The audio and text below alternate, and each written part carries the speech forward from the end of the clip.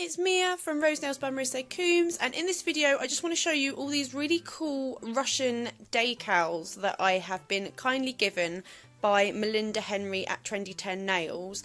They are super cool, they're really easy to use, and I just wanted to show you a few of the designs that I have been given.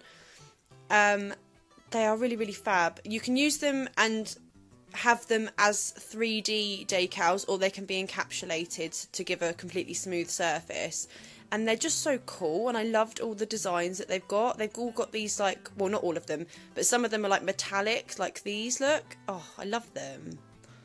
They're so cool, and they come in such a major variety, and there's more being added every single day to her shop on her Facebook page. So if you go to Trendy 10 Nails on Facebook and then you go down to their shop, you'll be able to buy all of these and loads more, and I think they're about £3.50 each, and you get loads and loads of decals on each sheet. I'm just sort of showing you each one that I've been given.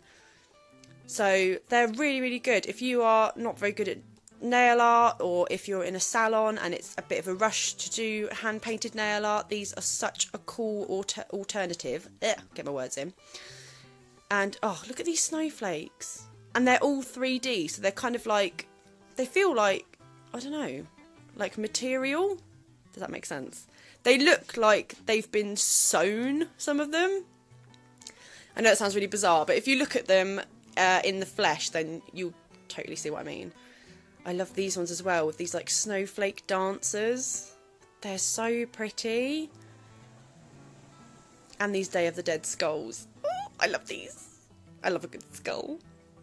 But yeah, they're really easy to use. They get applied into a wet rubber base, and you just cut them out like you would with any decal, and you put them onto a wet, well, a slightly damp cotton pad. I have shown you in a couple of videos. If you have a look through my channel, you'll see a couple of demos of me using these.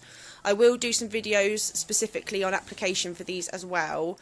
So you just put them onto a damp cotton pad, and they lift off really easily in like sort of 10-20 seconds, and you apply it into a rubber base, and then a wet rubber base, and then cure it, and then you can either top coat them and encapsulate them in top coat, or you can encapsulate them in hard gel or acrylic or whatever you're using, or you can top coat them and then just lightly brush off the top coat from over the decal if you want the 3D effect.